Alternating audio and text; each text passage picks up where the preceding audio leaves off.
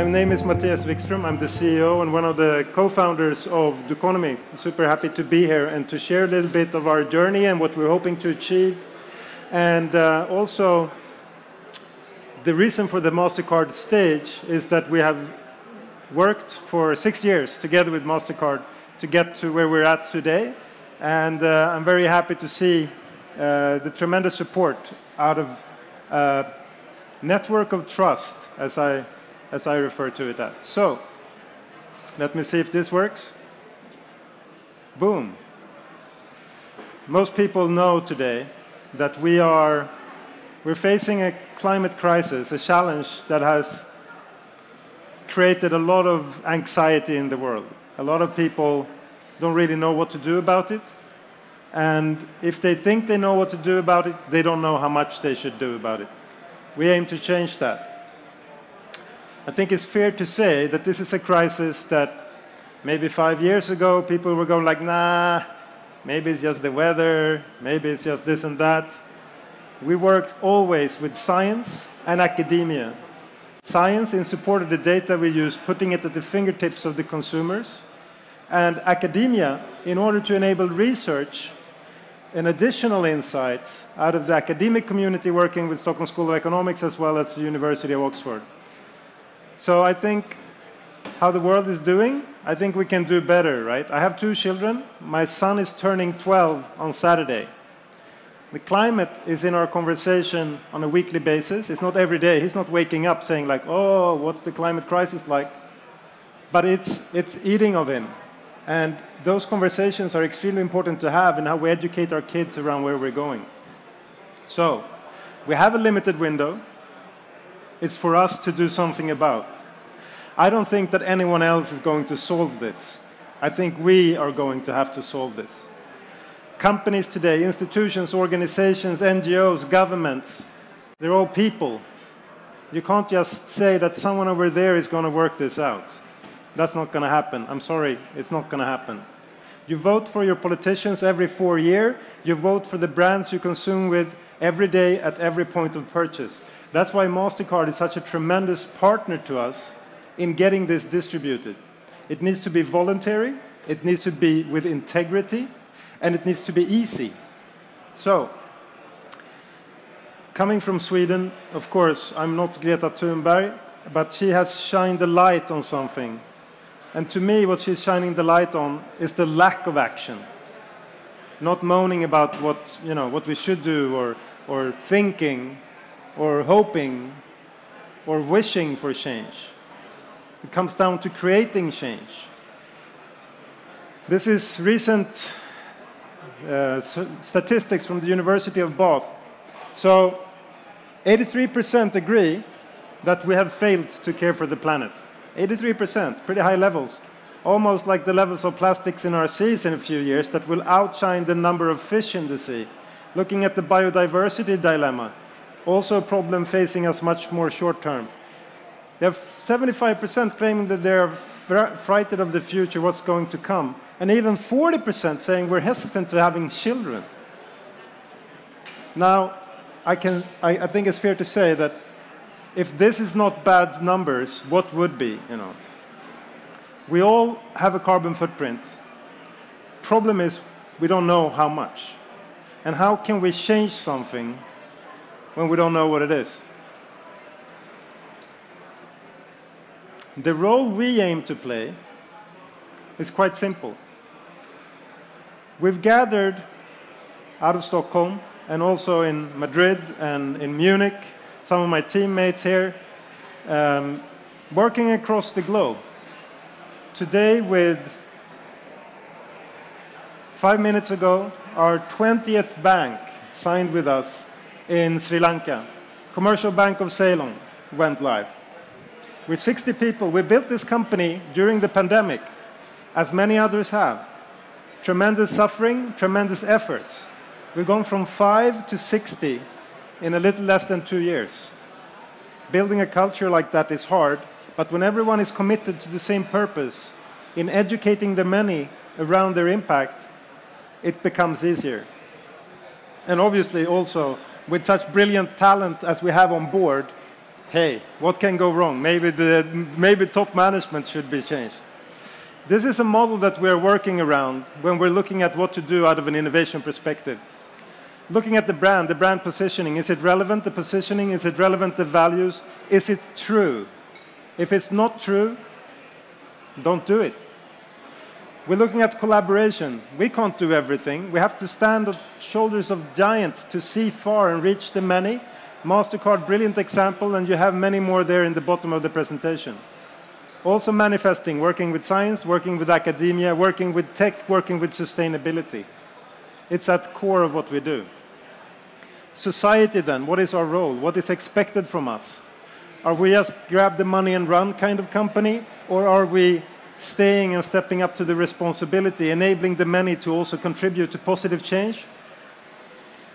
I'm not driving a Rolls-Royce, so I guess I'm for the latter. We got the organization, because when we're working with what we're doing, we need also to look at who we got with us, who has our back, so that this resonates within the organization, that people understand what we're trying to do and want to contribute to doing it. And then we try to connect it to a phenomena. Working with MasterCard, their data, out of insights from consumers around the world, what is driving them? What are they interested in? How can we help them? With MasterCard, we also developed a carbon calculator available to any bank in the world. Any bank in the world. Payment tech company, banks in the world can get together and educate everyone around the carbon footprint. I know it's noisy in here, but that's a big wow to me. I didn't expect that 3 years ago. So, the value creation around this is also an enabler to change behavior, to drive sustainable behavior. We would like to engage and to connect. We're not saying you shouldn't do this, you shouldn't do that. That's completely up to you. You decide what you want to do. We just want to enable you to be aware of what the effects of what you're doing are, the consequences. The very fundamental idea that every action has a reaction. What we are doing as an action also have a reaction. We have people coming to us saying, you're idiots. The climate crisis is a hoax. Where is the data coming from? Why are you telling me this? Why isn't he over there changing? We got to start somewhere. There is a quote from a Middle Eastern philosopher, I forgot his name. He said, when I was young, I tried to change the world. As I grow older, I try to change myself. I think that's a brilliant starting point. So, 60% of your carbon footprint is linked to your lifestyle choices manifested through consumption. We're all going to consume. We're all going to continue living. We need to understand what we're doing. Instead of just, burning fossil fuels to the moon and back. Isn't it funny that the richest people in the world is trying to get off the planet? I think that's quite amusing. It's just a side note, but it's very strange. So we did this. We calculated the carbon emissions impact on transaction level connected to merchant category. So it's an average, it's your consumption power representation in that category shaping the carbon footprint. We don't know what's in your basket. We know the merchant ID. We know the amount spent, and that's representation in that category. Next level, of course, would be to connect it to individual companies so that competitive edge kicks in. What happens when competitive edge kicks in? Competition. What happens when competition kicks in? There's a winner and there's a loser. If you want to avoid being the loser, trust the power of the consumer. Consumers will come to the rescue and shape sustainable markets. The amount spent on consumption yearly is 24 times the force of all the investments going into military spendings in the world. And if we said, like, okay, we're going to engage all of the military people to save the planet of all the nations in all the world, no matter if they're enemies or not, everyone will go like, that's quite a forceful thing. This is 24 that number. This will influence all of the decisions. This will influence all of the transactions. Because it's not because we are adding something, we're getting something in place that has been missing. The true cost of consumption is not only the damage done to your wallet, it's also the resources extracted from the planet in doing so. How can we recycle? How can we upcycle? How can we reuse?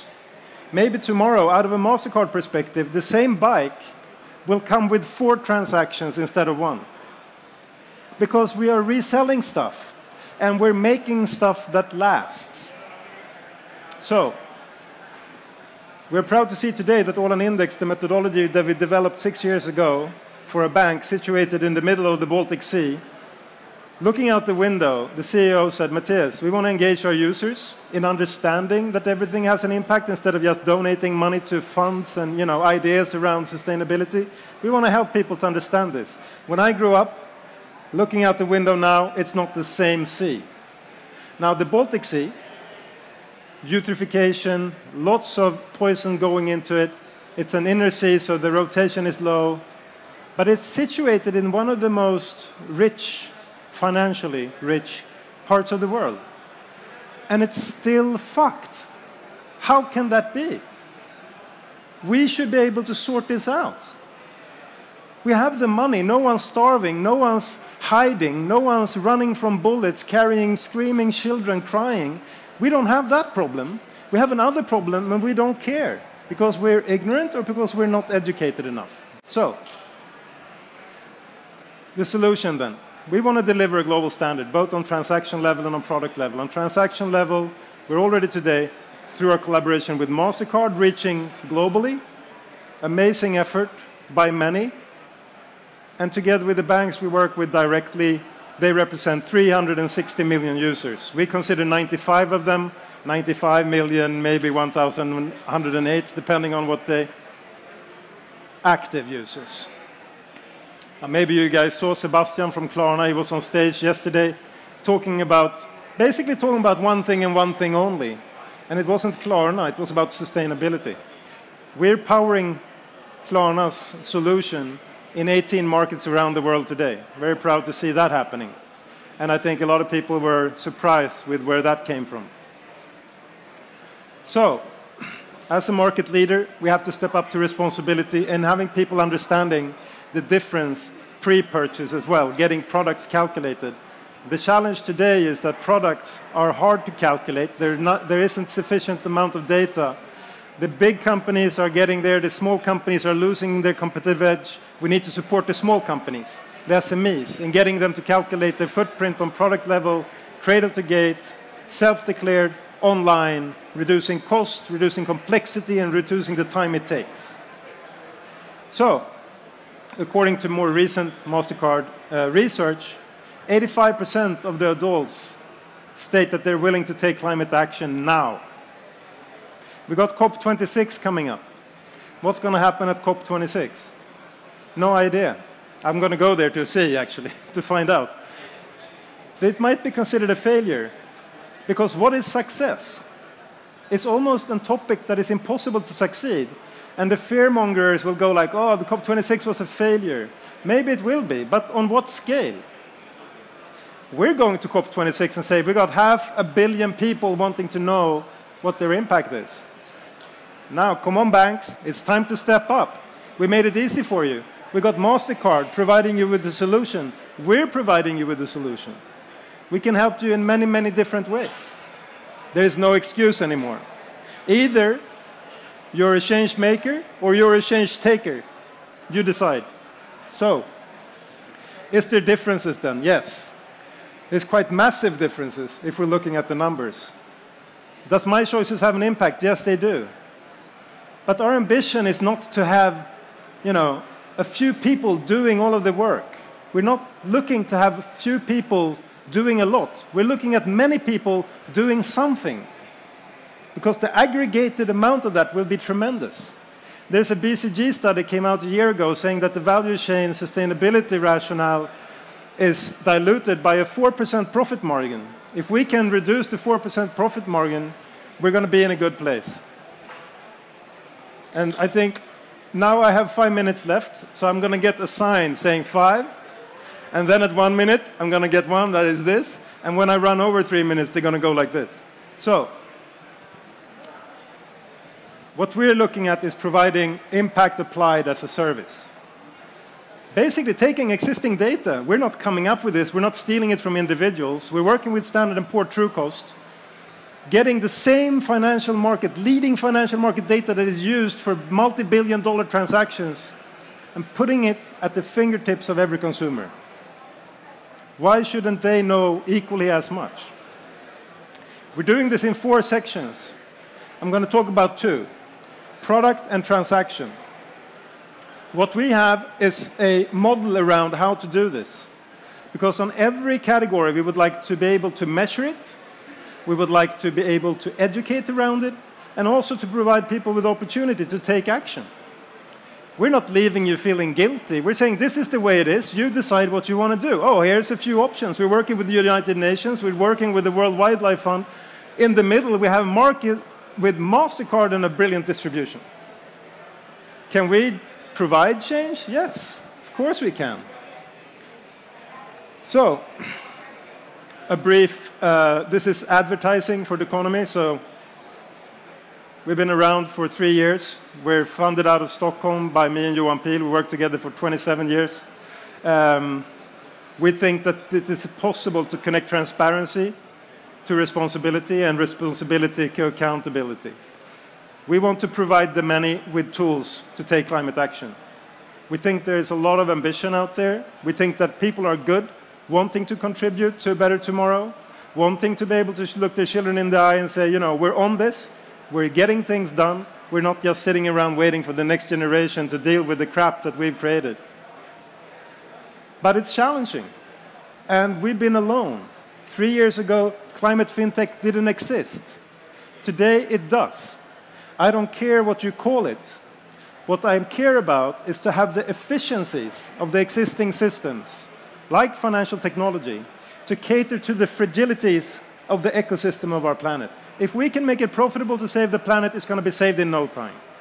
In the US, they think Bernie Sanders said that, but actually it was Hugo Chavez who said it a few years earlier. So it wasn't me. The carbon calculator by MasterCard is a joint development of providing any bank with this opportunity to educate their clients around their impact, to educate them around what to do, maybe to invest in ESG funds, maybe to offset by donations to gold standard projects. That is up to the local market to decide. And we're very happy to see the support of MasterCard in this very important mission in educating people, because we think that these calculations will shape all kind of brand preference going forward. This is the language of commerce tomorrow, whether online or offline. So we did this in Sweden because we wanted to walk our talk. We did our own service, and we learned from it. We put a card to the market with the mobile application to the market, and we realized it's not only young people, it's not only women, it's all ages.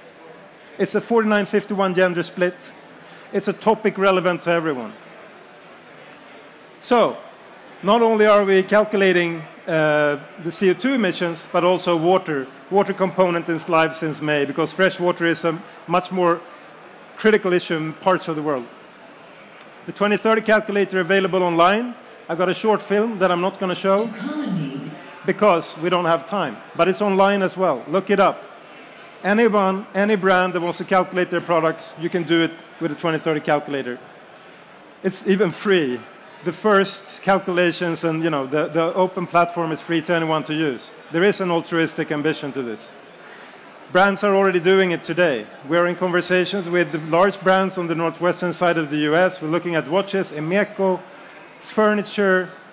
It's all over.